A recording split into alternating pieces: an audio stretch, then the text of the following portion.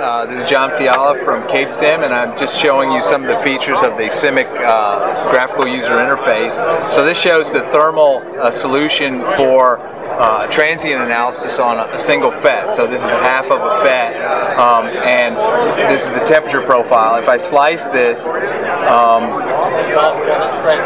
you'll have a better view of the temperatures in the middle, and it's actually going to slice this at each time point. So you're having a solution through time that it's solving. And let me zoom in here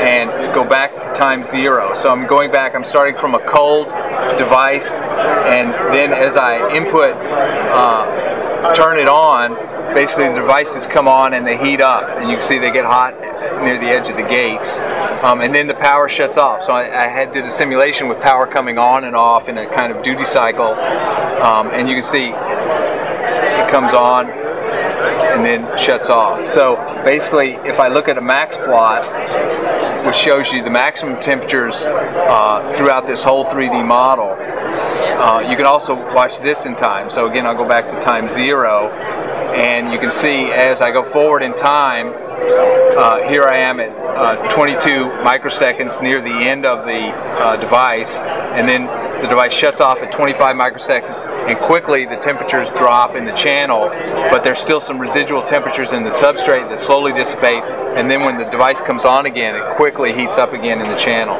So you can easily get this type of transient analysis in SYMMIC. So I'm John Fiela with CapeSym, and I'm going to show you an example here of using the SYMMIC thermal analysis tool with AWR's Microwave Office. So I've opened a project here of a distributed amplifier design with 4 FETs. And what you would do, and this is described in the design notes in the example, is you would actually export this device to SYMMIC, and you would create the model in SYMMIC and then do your thermal analysis in SYMMIC, which I just show here already solved.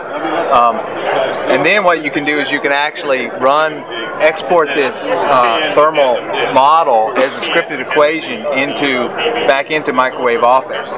So if I go in here and look at the circuit for the model, I can just put the temperatures of each of the transistors in an array here. So I have the temperature array as an equation in my schematic. And then what I can do is actually use this information that I've extracted from the SYMMIC thermal analysis to continually run the electrical simulation, get the powers out, the dissipated powers on each of the FETs, and then use that thermal equation to generate the new temperatures, and then put those back into the circuits and then run those again. So I'll just run that script, and as it runs, you can see it's updating the temperatures on all the devices.